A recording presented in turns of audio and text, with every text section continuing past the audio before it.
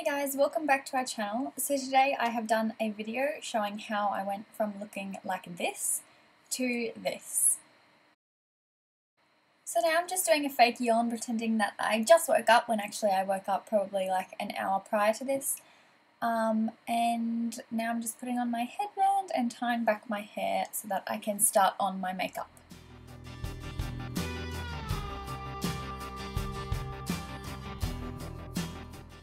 Under my foundation, I always moisturise my face, put on sun cream, and then for foundation, I'm using my Stila foundation, which I will put in the down bar below. I just like to swipe that on with a little spoon applicator, and then I get my beauty blender and blend that out.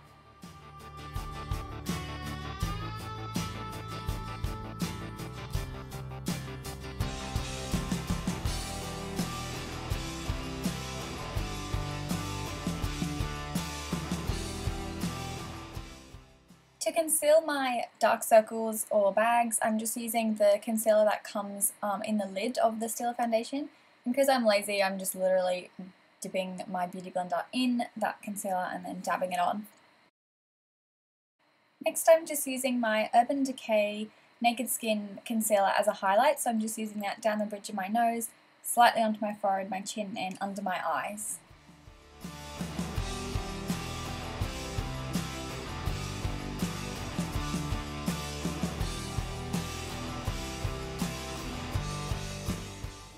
As some of you may know, I like to use my Hourglass Luminous Light Powder as my actual face powder, and then I tend to build it up around the areas that you would use a bronzer.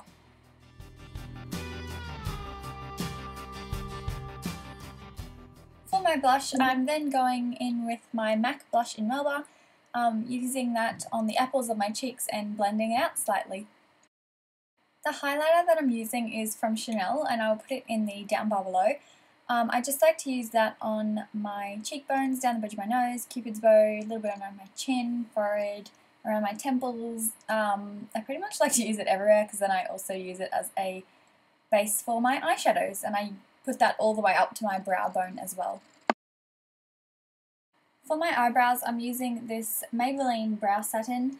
I don't really like this. I was forced to buy it because my normal Prestige brow pencil, which I finally grew to like, ended up being sold out at Priceline like the last 5 times I've gone, so I had to buy this, and it takes really long to apply because otherwise it looks too crayony, but I had to use it anyway. And then I'm just using a brow gel to hold my brows in place. The eyeshadows I'm using are from my Urban Decay Naked 2 palette, so I'm starting off by using the shade Tease, and I'm using that in my crease.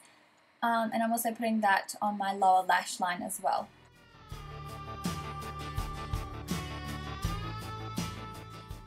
Then I patted the shade Chopper into my eyelids, and then afterwards I grabbed one dip of Busted and one dip of Tease again and sort of blended that again into my crease. And I held a tissue there so that when I blended it, it would sort of make a neat line. I'm then grabbing my highlighter again, the Chanel one, and I use that to highlight the inner corners of my eyes. I'm then just going again under my eyes with the Stila concealer, just to cover any glitter that has fallen, and then I'm going to powder that again with my Hourglass Luminous Light Powder. Next, I'm taking a Rimmel London Exaggerate Waterproof Eye Definer, and because it's kind of like a crayon texture, I'm just using that on my upper waterline, and then later on I'm going to be sort of using it to smudge out a winged liner sort of look. I'm just going to play this section on regular speed just so you can really see how I've done the eyeliner, and then on the other end of this eyeliner is actually the little smudger, so once you've done the eyeliner, even if you stuff it up a little bit, you can use the smudger to just make it look like it was meant to look like that.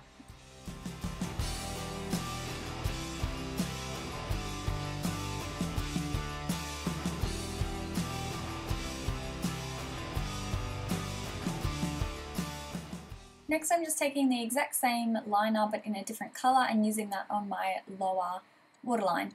Before the first colour was brown, but I'll put it in the down bar below anyway. For my mascara, I use these two MAC mascaras. The first one is for my upper eyelashes, which was the one that was on the right, and then the one on the left I use for my lower eyelashes.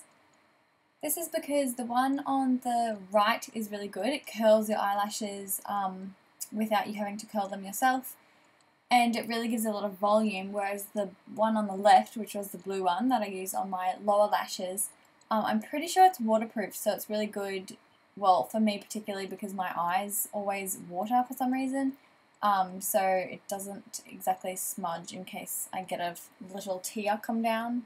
Yeah, and it is more lengthening, I suppose. After I apply mascara on the top, I often use tweezers to kind of like pull out any clumps. On the ends, I also have a couple of eyelashes that hang down, which are really annoying, so I like to just pull mascara off that. And what I was going to say when I was doing this was that I never tend to pull any eyelashes out, except, of course, this time I did, so that was great. It looks really disgusting, but yeah, usually I tend to just pull the mascara off the eyelashes without actually ripping out my eyelash, but for some reason it just happened to be caught on film. For my lips, I'm using two different lip liners, and then on top of that I'm using my MAC lipstick in Kinda Sexy. For the lip liners, I will be linking that in the down bar below, so if you want to know what they are, then just check down there.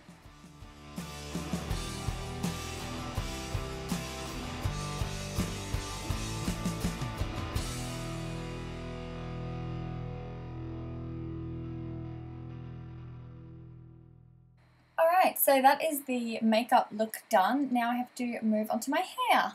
So, first of all, what you'll be needing is a comb, some hairspray, which I like a not too strong holding hairspray, some hair ties, and bobby pins.